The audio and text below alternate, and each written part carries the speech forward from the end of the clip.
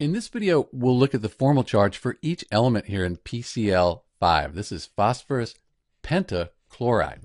So the first thing we need to do to calculate formal charge, we need to have a Lewis structure.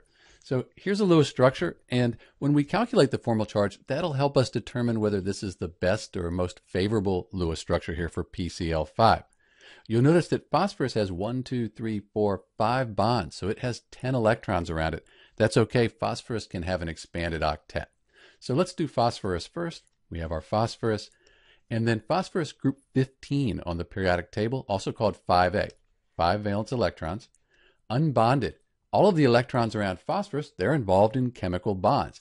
This line means there's 2 electrons shared between the phosphorus and the chlorine. So we don't have any unbonded electrons.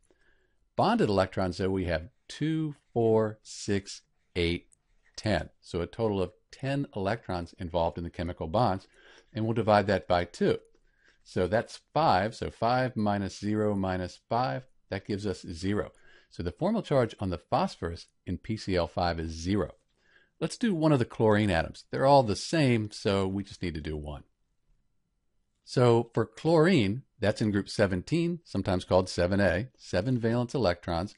Unbonded, we have 2, 4, 6. So 6 unbonded electrons. And then bonded, we have just the 2 here in the chemical bond, 2 over 2. 7 minus 6 is 1. 2 over 2, that's 1. So 1 minus 1, 0. So for each chlorine here, we have a formal charge of 0. And having these formal charges all 0 here, that tells us that this is a very favorable or likely Lewis structure for PCl5.